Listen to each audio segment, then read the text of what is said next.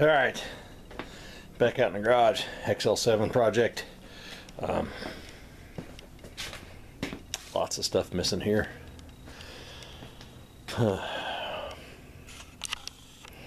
Dirty timing chain cover there. Grab valves. Dirty valves cover there. But it's got nothing on this one. I mean, this thing is just... It's no wonder the chains didn't last. Anyhow, I was told couldn't do it in the vehicle, but I'm here to tell you, on the right vehicle it can be done. We followed the directions we found, rolled around till our cam flats were up there, took that chain off, rolled it around till those cam flats back there were up, took the rest of the chains off, got our colored links on our chain lined up with our the proper marks on the cams, got that on there, new guide,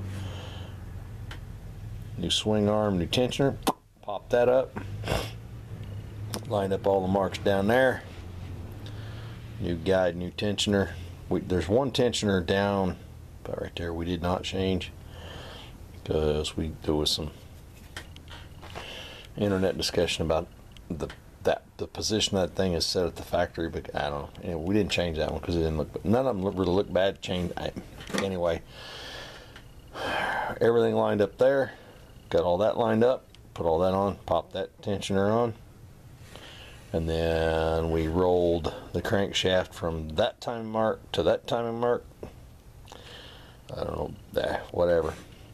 And then put the old back chain on. Lined up the colored link with the mark, which lined up with the window and the sprocket down there. Everything seems to line up just like the vid just said. So hopefully we'll watch the guy knew what the hell he was talking about. But yeah, did it all in the car. Told it couldn't be done. But I don't know that the guy that told me that had ever worked on one of these. Anyhow, like I say, tomorrow I'm gonna work on cleaning those up real good, cleaning that up. Underneath those there is a package that's got a new front main seal. These are where the camshaft actuators for the variable timing go, I believe. There's seals for that. There's a new seal for the back side of the water pump. New seal for the front side of the water pump. Yeah, I'll work on getting this thing all cleaned up, and then when my son stops in next, we'll work on. I mean, yeah, he took it off. He can put it back on, right? But pile of aluminum scrap off the tensioners, and there's a whole bunch of steel scrap down in there off the chains and whatnot. So anyway,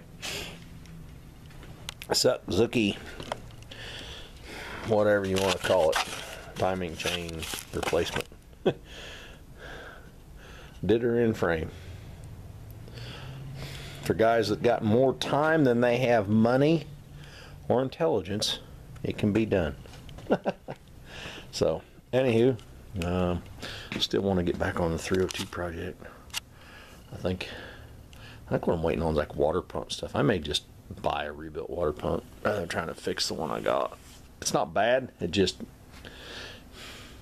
while it's this far apart, I'd rather. But anyway, anywho, yeah, I'll have some time tomorrow to get out here and clean. Hopefully the old torpedo will keep up. We're supposed to get some cold weather tomorrow. We'll see. Anyway, that's where we're at, out here in the garage. What a, oh, that ugly thing. Everybody needs a monkey lamp, right? Chimpanzee, whatever they are.